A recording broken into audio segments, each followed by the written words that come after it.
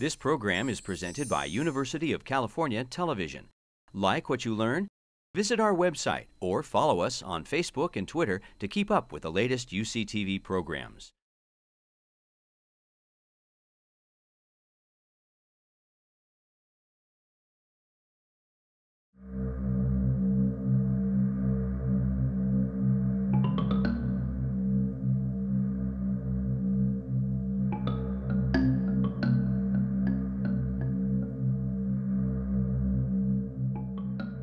I've known Gary since he was a student at the Goldman School in my classes.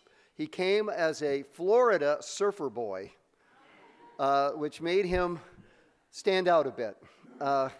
And he was, I think, the only person to have a wetsuit in his locker, and he would run off surfing all the time.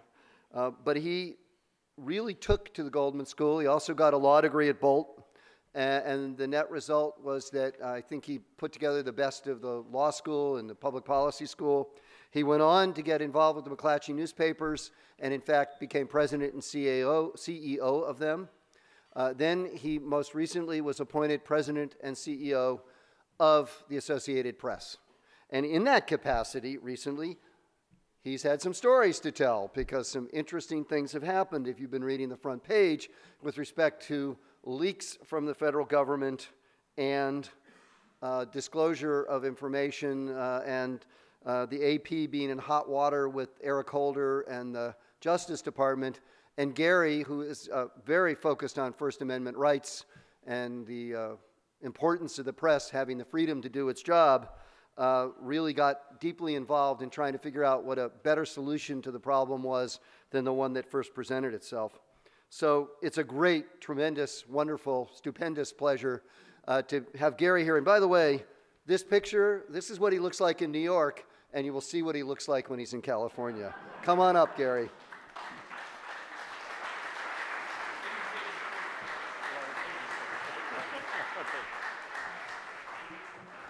Thank you, Henry, and thank all of you for coming this evening. I am a little self-conscious. I realize I'm underdressed compared to everyone else here.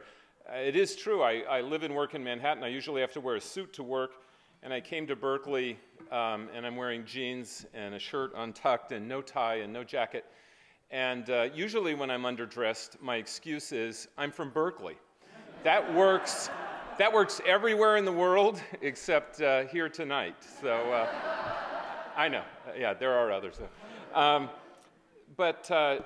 So I wanted to talk a little bit about what happened with the Department of Justice, and I think it helps to know a little bit about the Associated Press, because it's a different breed of cat, really.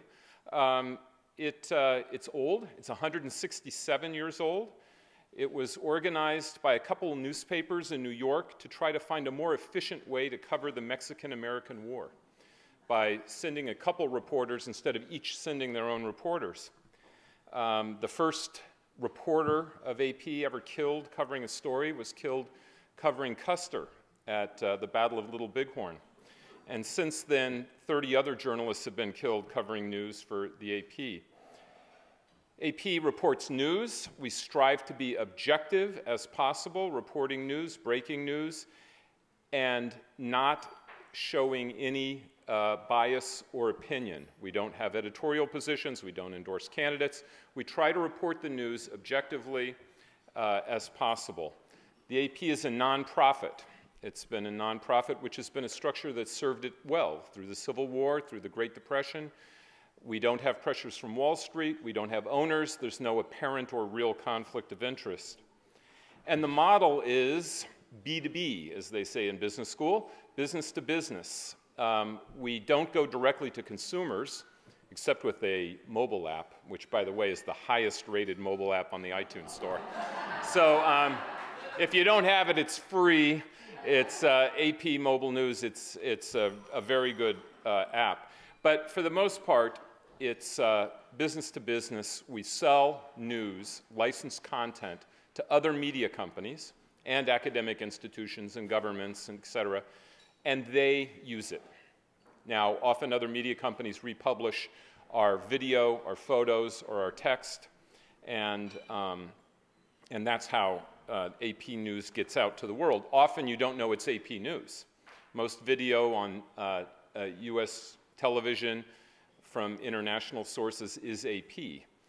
It's not sourced that way, but they're paying us, which makes all the difference. And we're in all formats, text and photos and video.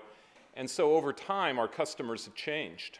So it used to be all newspapers, then radio, then television. Television are our biggest customers now. US newspapers are only about 20% of our revenue. Our biggest customer, and 36% of our revenue is international.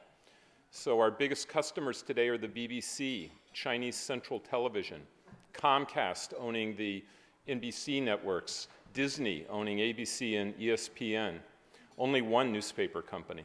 But it's a mix that AP has flexed and changed over time with the media world.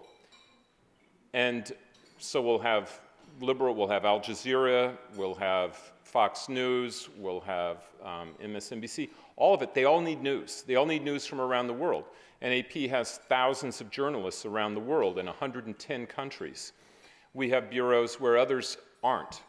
Pyongyang, North Korea. I just spent 4 days in North Korea visiting our bureau there. Havana, Cuba, Tehran, Myanmar. Only AP is all those places. And so important for other media organizations to get that news. On any given day, over half the world's population comes in contact with AP content, more than any other media organization in the world.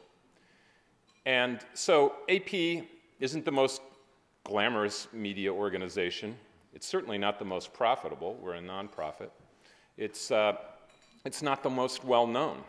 But you could argue it's the most important in the sense of its reach for other people. When I became the president of AP, I told our staff worldwide that our mission is to inform the world so that kids growing up today will get a chance to go to school, get a chance to fall in love, and get a chance to be cool. Borrowing from Neil Young's Rockin' in the Free World. And there can be no higher mission than that. But we felt that mission was threatened earlier this year. And to know the whole context of the story, I need to go back to May of 2012. So not this May, but a year ago May. AP released a story to the world, to the media, that the United States had, the CIA had foiled an Al-Qaeda plot, Al-Qaeda in Yemen plot, to put a bomb on an airliner bound for the United States. The idea was for that bomb to go off and that airliner to go down midair as it was flying to the United States. It was to coincide with the one-year anniversary of the killing of Osama bin Laden. So this was a big story. And that's a real scoop. Only AP had that. It was broken, incidentally, by 2 long-term AP national security reporters who had earlier won the Pulitzer Prize for investigative reporting. But that story was not a surprise to the US government. As the story itself pointed out, we went to the Obama administration and the intelligence agencies with this story for comment. And they said, that's a national security risk if you run that story, if you release that story. People's lives are endangered, and we want you to hold that story. And we did. We're not in the business of endangering people's lives or threatening national security. And even though we're completely independent from any government, we held the story for 5 days. After 5 days, 2 parts of the government, both the intelligence agencies, the White House, told AP the national security concerns have passed. They're allayed. And as a result, we felt we could release the story. The White House asked us to hold the story for 1 more day so that they could tell the story. We did not feel that was a legitimate reason to hold the story, and we released the story. So the story was important on its own merits, because we felt the American people needed to know that, that such a plot was being planned and that the government had successfully thwarted it. But it also brought into question a statement by the White House. 2 weeks earlier, Jay Carney, the White House spokesman, said, and I'll quote, We have no credible information that terrorist organizations, including Al-Qaeda, are plotting attacks in the United States to coincide with the anniversary of bin Laden's death. But here was AP finding that the CIA had been right in the middle of foiling exactly such a plot. And it turns out that the person who was going to carry the bomb on the airliner, it was a more sophisticated underwear bomb, was a double agent working for the CIA, the Saudis, and the British. So the story got wide attention around the world, and it also got attention politically in the United States, because this was May of 2012. And so many Republicans thought that the administration had leaked this story to the Associated Press to make it look good, and called for an investigation. And an investigation was indeed launched. The US Department of Justice announced that it was launching a leak investigation to find out who leaked that story to the AP, and appointed a US attorney to head it up. So then fast forward a year to May of 2013. AP receives an email from the Department of Justice that it was required by law to send to us, informing us that it had secretly seized our phone records of 21 AP phone lines over a 40-day period. These were thousands of phone calls and text messages, incoming and outgoing to AP. Now, AP doesn't take political positions. We don't have a political dog in this fight. We don't dispute that the government has the right to conduct leak investigations. And this administration has prosecuted leak prosecutions and prosecuted leakers more than any other administration in the country's history. But the Justice Department has rules about how it subpoenas and seeks information from the media and the press, because we have a First Amendment. These rules date back to the Watergate era and require that any demands be as narrowly drawn as possible. Those are the exact rules. Those have to be as narrowly drawn as possible so as not to tread on First Amendment protected news gathering material. They also require that the news organization be notified in advance, giving that organization a chance to challenge the subpoena in court, unless doing so would substantially impair the integrity of the investigation. Now, we feel that the sweep of the AP records by the DOJ leadership, I don't want to say the whole DOJ, but by their leadership, violated its own rules.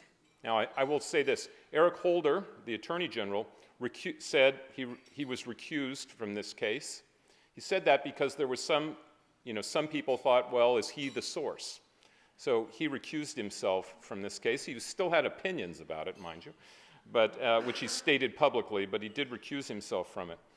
But we felt they violated their own rules. First, the subpoena was not focused as narrowly as possible. It was overbroad. The telephone records that they obtained were not just the work phones, the cell phones, and the personal phones of the journalists involved in the case. They were the general AP numbers at our New York headquarters, in our Washington offices, in Hartford, Connecticut, and our main numbers in the House of Representatives, incoming and outgoing calls. Thousands of calls used by over 100 journalists on hundreds of different news stories. And so it wasn't the surgical strike of a few carefully chosen targets. It was overbroad, it was sloppy. Some of these phone numbers hadn't been used in 7 years. It was a fishing expedition and into scores of AP journalists' calls, most of whom had nothing to do with this, the issues in question. So this sweep of phone calls may seem minor in light of what the NSA does, and that they monitor the phone calls and records. They have the entire country's phone records collected, and I guess the entire world's, as we know now. But this case really is different. In this case, the government was collecting the AP phone records not to load into a database or look at the metadata involved, but had a dedicated team of prosecutors, U.S. attorneys, poring over the records to identify specific sources matched up with journalists to locate AP's source in the story. And in doing so, They were accessing news-gathering information related to hundreds of different stories that is protected by the First Amendment against precisely this type of intrusion. And the second way the Department of Justice violated its own rules is they didn't give us notice. They didn't let us know that they were doing this until up to 90 days later, which meant AP could not seek judicial review of this inquiry. They claimed that the exception applied, that if they had told us about this, it would have tipped off the leaker, and therefore they couldn't tell us in advance. But how could that be? We didn't have access to the phone records, right? That was our phone service company. We couldn't tamper with anything. We didn't even know they were collecting them. And would the leaker be tipped off? This was a publicly announced investigation. The leaker certainly knew about this investigation. It was announced publicly by the FBI director, Robert Mueller, 9 days after the story ran. You know, our source certainly knew that he or she was a potential target of a leak investigation. Now, furthermore, that kind of reasoning, that tipping us off could have tipped off the leaker, telling us would have tipped off the leaker, in public investigations would apply in every single case. There's not one case it wouldn't apply. The press would therefore never have an opportunity to be given notice, and the courts would never be involved. The exception would effectively swallow the rule. Had justice come to us in advance, that subpoena may have been narrowed. I don't know. We may not have agreed. But then we could have gone to court, and the judiciary would have decided which side was right, or how to narrow it, or how to handle it. Instead, there was never that opportunity, and the Department of Justice got to act as judge, jury, and executioner in secret. Now, they may have been acting in good faith. I suspect they were. But prosecutors often get so single-mindedly focused on the targets or the subject of their investigation that they ignore other things, like the US Constitution. And so they overlook the First Amendment implications of their actions. So I think that in this case that happened. Now, the outrage to the DOJ's actions was swift, loud, and widespread. And looking back on it now, I think they were surprised by the public reaction. And I was too. I was actually in South America when this story broke, and hearing about it, not the story broke, I found out about the email, of course, before the story broke. And when I thought, this is going to be news. But I didn't think it would be front page news. But it did get traction, and it got traction in May as kind of the third scandal of the day. You know, there was the IRS scandal, there was the Benghazi scandal, and there were the AP phone records. And so it sort of got traction as that third scandal, and it was on the front page of the newspapers. And both Republicans and Democrats took to waving the First Amendment banner at the White House. And it's one of the few, maybe the only thing this year that Republicans and Democrats agreed on in the US Congress that the DOJ had overreached in this case. So we immediately, at this point, we had to decide, what do you do? What do we do? They've got the records, can't unring the bell. We thought, let's make sure they don't abuse these records, that they don't misuse them, and let's try to figure out how we can protect this from ever happening again. So we met with the Department of Justice, a few different meetings, and had a few different contentious phone conversations. And, but they did reassure us that the phone records had been and will continue to be walled off, protected, and used for no other purpose than this investigation. And we appreciated those assurances, but we wanted to make sure it would never happen again. They, by the way, strongly defended their actions and felt they hadn't violated their own rules. We felt they had, and these were rules put in place by the John Mitchell Justice Department. We felt they hadn't even complied with those. That really made them angry. So we called for the guidelines to be updated and strengthened, and that the administration should take strong action to ensure heightened protection for journalists and push for a federal shield law to protect sources and journalists. And to their credit, the White House responded swiftly. President Obama asked Eric Holder, the Attorney General in the Justice Department, to review and update these guidelines, their rules for handling access to material from journalists. And we found out about this on May 10th. This story broke, became big news late in May. I actually came to Berkeley to attend the Board of Advisors meeting and had to leave to go back east to appear on Face the Nation. So I missed my first board meeting because of that. But Obama gave them a deadline of July 12th. So just less than 2 months to come back with revised guidelines. So Eric Holder convened meetings with journalists and lawyers and other experts to produce comprehensive revisions to these guidelines. And those guidelines achieved virtually everything we asked for, and that they couldn't do in the guidelines, they recommended through legislation. So we were quite pleased with these revisions. In fact, if they had been in place originally, the Justice Department could not have done what they did in our case. We believe that. The updated guidelines, in the updated guidelines, the Justice Department determined that advance notice of subpoenas would be given to the media in all but the rarest circumstances. And that's critical because it allows the media to go to court and involve a check and balance of the US government.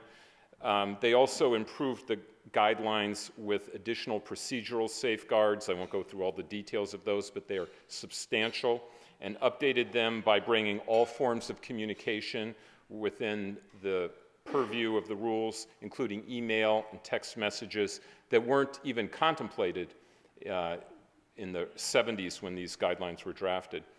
The Justice Department further made clear that it will not prosecute a journalist for doing his or her job, which is nice to know that in the United States it's not a crime to commit journalism. We're really gratified, though, that the Justice Department took our concerns seriously and took these critical steps to provide greater protection for journalists. I don't think the President or the Justice Department wanted their legacy to be harassing the media, and I think that helped a great deal. I was the chief critic of the Justice Department in this action, and I want to be clear about how much I appreciate the change in the guidelines. I practiced media law for over a decade. The law changes very slowly. You fight years, you get court precedents, you try to change the law, and nothing happens quickly. This happened in 2 months. And the law changed substantially in a way that will help journalists in this country for decades. Because the courts have not provided the protection in this area. It has been these rules, these guidelines that, in the Department of Justice that have provided the most protection to journalists in terms of protection of news gathering information. So I give the Department of Justice a great deal of credit. But I got to tell you, we're going to be watching closely to make sure that they're implemented and executed and enforced. So, and also this ruckus over the phone records breathed new life into a federal shield law, which would protect journalists from revealing sources, et cetera. Last month, the Senate Judiciary Committee voted to approve it. The White House supports this legislation. It doesn't guarantee passage, but we're hopeful. So while the phone records case for AP was a dark cloud, and I can't say that I was happy about it, there's a bright silver lining to it. The law changed in a very positive way. But nonetheless, the DOJ secret seizure of our phone records was, we view, a blatant violation of our First Amendment rights, one of the biggest violations we've ever had to deal with as an organization. And the impact goes on beyond the specifics of this case. What are the implications? Well, for one thing, my tax returns will probably be audited next year. But very seriously, I'll be ready for that. But more seriously, what I've heard from our journalists around the country is alarming. That longtime sources, trusted sources, have become nervous about talking to us, even on stories unrelated to national security. They don't want their phone numbers or their names associated with it if they think they're being monitored by the government. Government employees we once checked in with regularly no longer speak to us by phone. Others are still reluctant to meet even in person. And I can tell you that effect is not just at the Associated Press. I've heard from journalists from many other news organizations telling me exactly the same thing, that the Department of Justice actions have intimidated both official and non-official sources from speaking to them as well. Now, the government may love this, and I suspect they do, but I think we should beware of a government that loves secrecy too much. Without a free and unfettered press, the public will hear only what the government wants it to hear. We'll only hear from the official sources. And if we only hear from the official sources, we're only going to know what the government wants us to know. And that's not what the framers had in mind when they drafted the First Amendment. You don't need a First Amendment if that's the way you're going to run the country. What this shows is that none of us can let our guard down, right? We have to be vigilant because there will be attacks on journalism. These are contentious issues. And when you're reporting on national security, people are hypersensitive. But those are often very important stories to tell. Are you glad you know the disclosures of the Snowden case? It's a very different case from this one.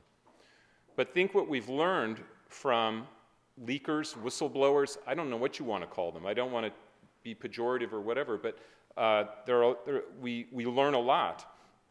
Now, also, it's more important that journalists and First Amendment activists stay vigilant because the technology that the government has, the technology that exists, period, allows government to monitor the actions and communications of its citizens comprehensively. And that technology is powerful and getting more powerful every day and difficult to put back. That genie's not going to be put back in the bottle. The law may change, but that kind of power is there. So a free press needs to play a constant and integral role as a check on government overreach. So, and also I can tell you I travel around the world as part of my job. AP's worldwide. I travel around the world.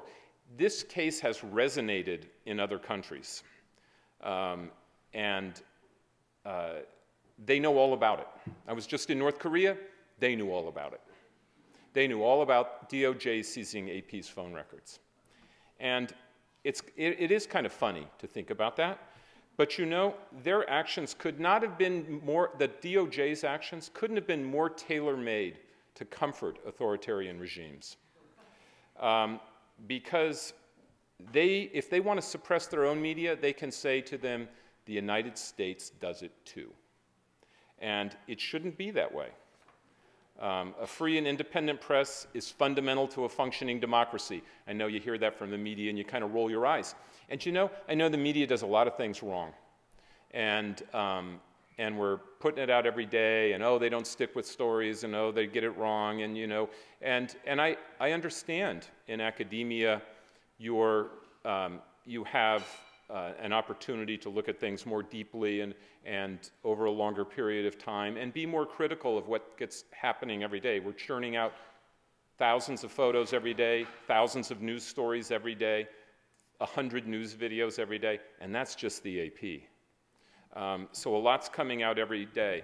But you know, it's what we've got, right? What else have we got as a check, and why else was there a First Amendment? It's what differentiates a democracy from dictatorship and separates a free society from tyranny.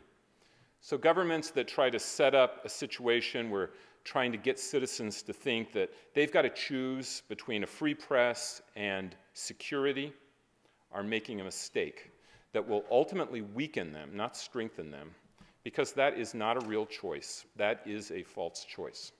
Thank you very much.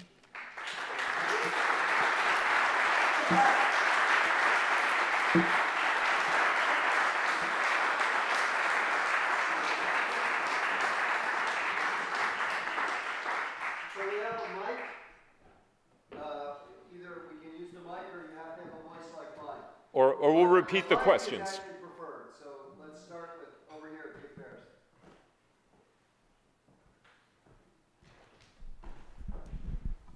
What do you think the government's response should have been to the Snowden disclosures?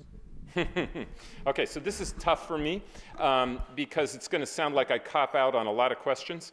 The AP doesn't take positions, and I have opinions, but if the president of the Associated Press states his opinion, it sounds like the institutional view of the Associated Press. So I have to be very careful. We were very outspoken about what the Department of Justice did in this case. I would say this. I certainly support what President Obama said when those disclosures began coming out, and he said, "I welcome this debate." Now, I'm not sure he has credibility in saying that because he tried to keep it all secret. But he did say he welcomed that debate, and I do welcome that debate. I think it's an important debate for this country to have about whether it's better for our citizens to know that information or not. Because I think you can know that those actions are being taken by the government without disclosing any of the details that could compromise national security, any of the details of the monitoring or the tech details behind it. That can be done. And so is it better for citizens to know it or not know it, given that context? And so it has been embarrassing to the United States, some of the disclosures. I don't know if the disclosures have compromised our national security. I know there are differing views on that. But I can tell you in our case, no one raised an issue that we had compromised national security at the time. After the DOJ took our records and we went public and it became a contentious battle between AP and the Department of Justice, several people then came forward and said, you know, this probably wasn't really this was against the national security interests of the United States that story came out. They said it a year later. It had less credibility to me. No one in the intelligence agencies nor the administration said that at the time. In fact, the administration was going to reveal it at the time.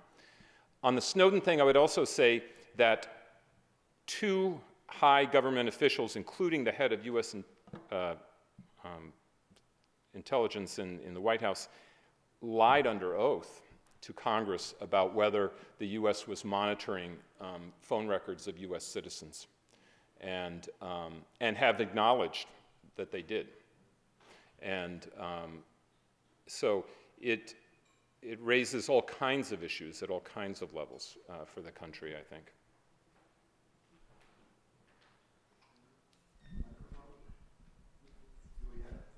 Gary? You and I were young lawyers together fighting for a broad shield law in California to some success. And I'm heartened to hear that there actually, after 30 years, that there might be a federal shield law. Could you describe the parameters of that shield law? And perhaps everybody here might be interested to know what that would mean to us as citizens.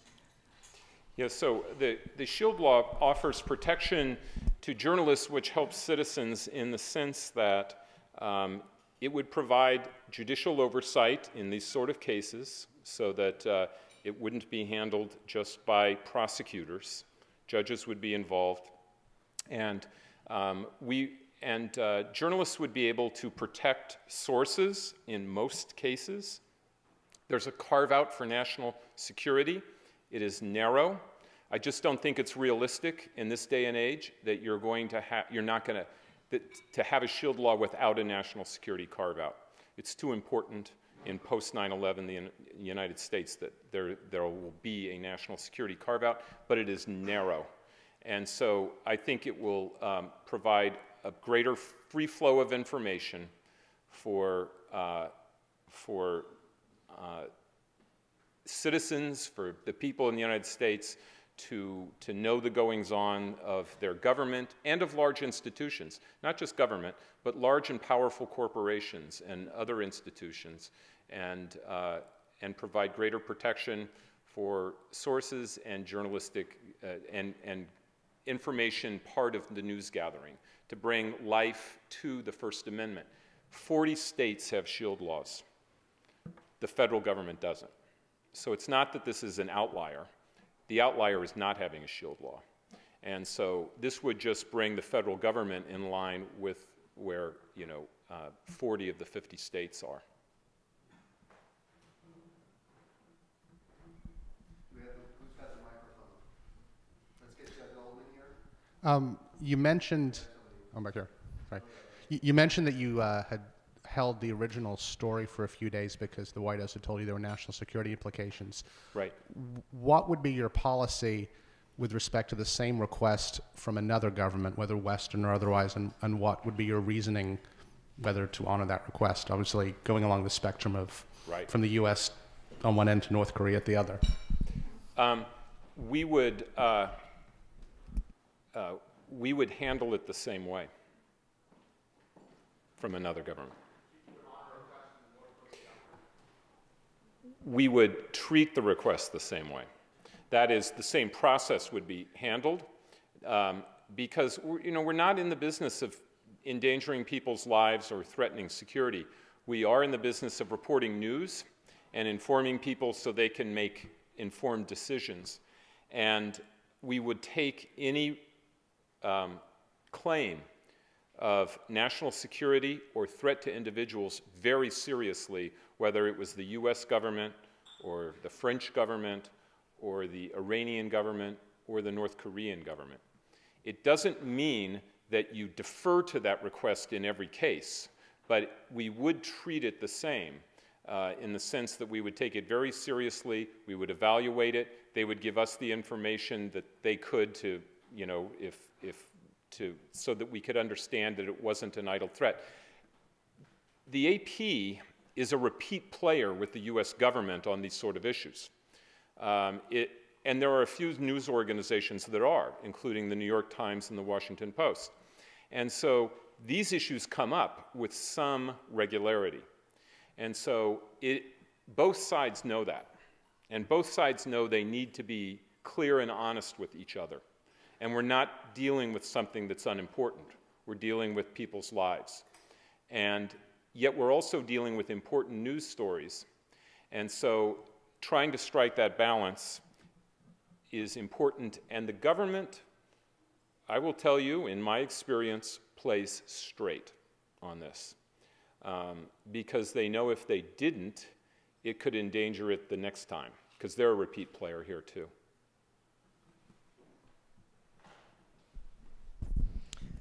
I'm having a hard time understanding and reconciling that a group of individuals seized a number of records and then in a matter of a few weeks create rules that would not allow that to happen. I'm wondering how you understand and reconcile that. Yeah, so I can't speculate as to the Department of Justice motives. I do know that the result of their actions is that it has had a real chilling effect on some sources.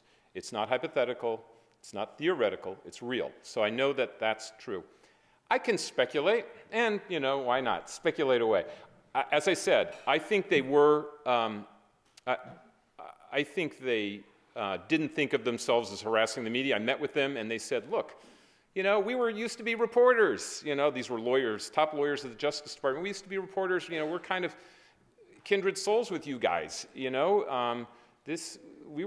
not trying to violate the First Amendment here, but this was a very serious case," they said, "and we wanted to go after the leakers." And I just don't think they considered the implications of their actions. Then they got huge blowback. And the president said, "I had no idea about this. I believe him."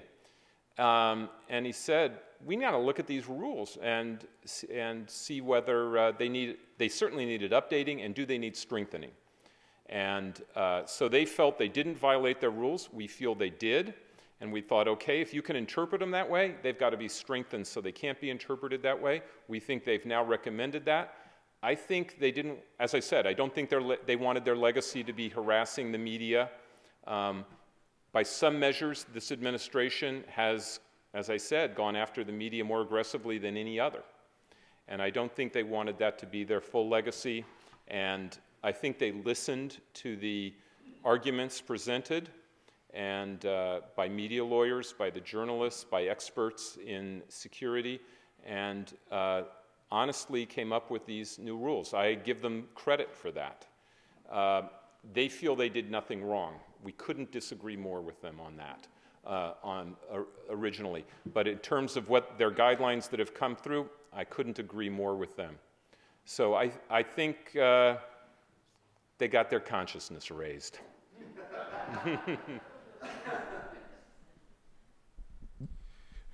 Who is your telephone service provider? Who is your ISP? Who is the firm that cleans your office at night?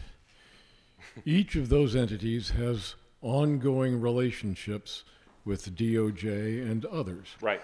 And they are subject to constant, repeated requests. Have you explored your relationship with them and in turn their relationship with those creating those requests? Yes. In a big way. And, but you know, we don't go into all the details, but we've taken steps in the past and we'll be taking more steps and have taken some to protect this kind of information. But I can tell you when it comes to phone records and these kind of subpoenas, when the federal government in a criminal case comes with a subpoena to a phone services company, to a phone provider, and they say, don't notify your customer, they don't. And we've talked to them, and they said, we will never, we will not, when the federal prosecutors, when the Department of Justice come to us and says not to, we don't. They don't want to get in trouble. So I don't hold them responsible, but we have to have very strong contracts with them. We've got to protect ourselves as best we can with the contracts. We've got to protect ourselves with encryption technology. And you know what? You got to meet with sources in person sometimes. It's kind of back to Watergate, you know, meet in the garage and talk.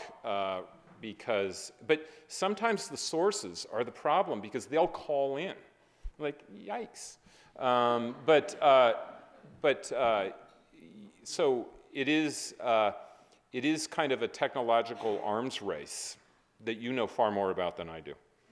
But we'll be working hard to protect ourselves as best we can, knowing that in some cases it's going to come down to old-fashioned journalistic techniques to defeat some of the most modern technology.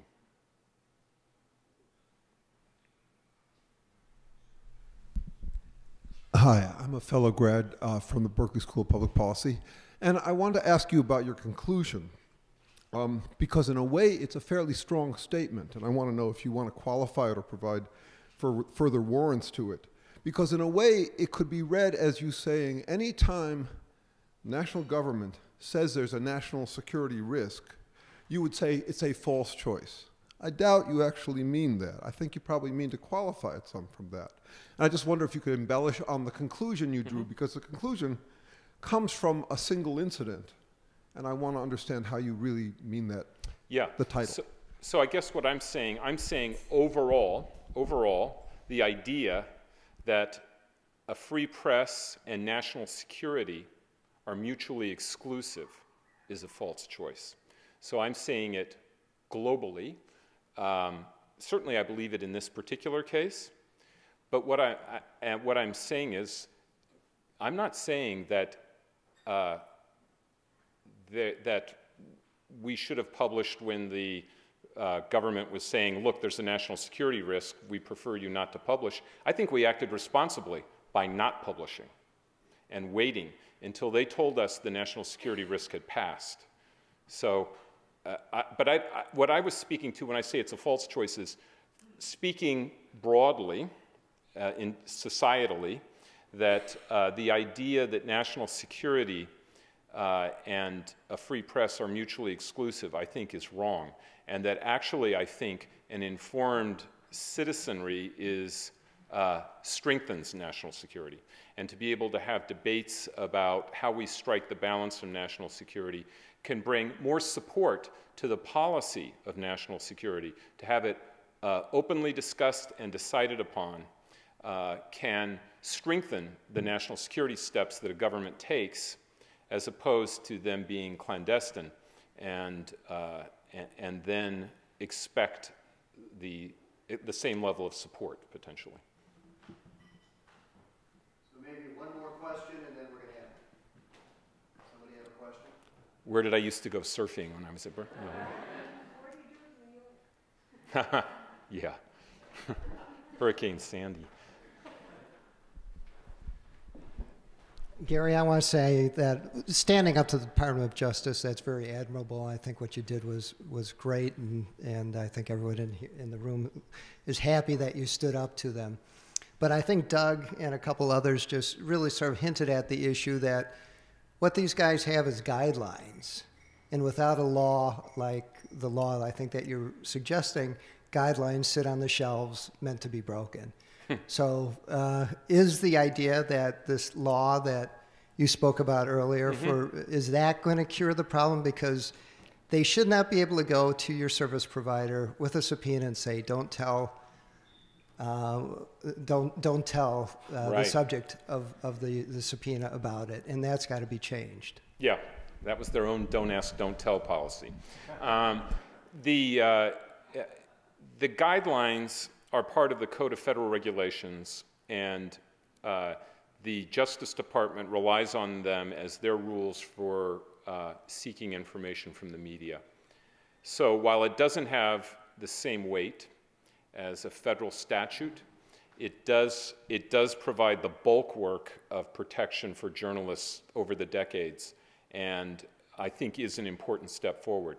The SHIELD law is related, and I think extremely important and gives life to those guidelines. So I think your point is well taken. Thank you very much. I appreciate it.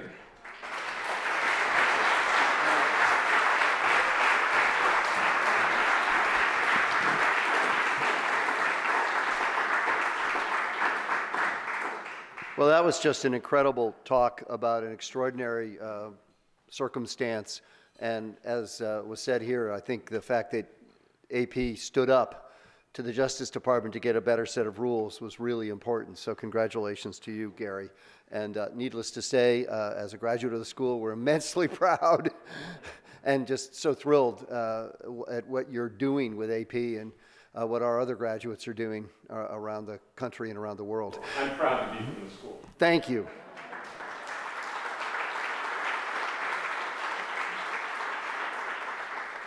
So thanks to everyone for coming. This is the end of the program. We really loved having you here this evening. And go forth and talk to a reporter.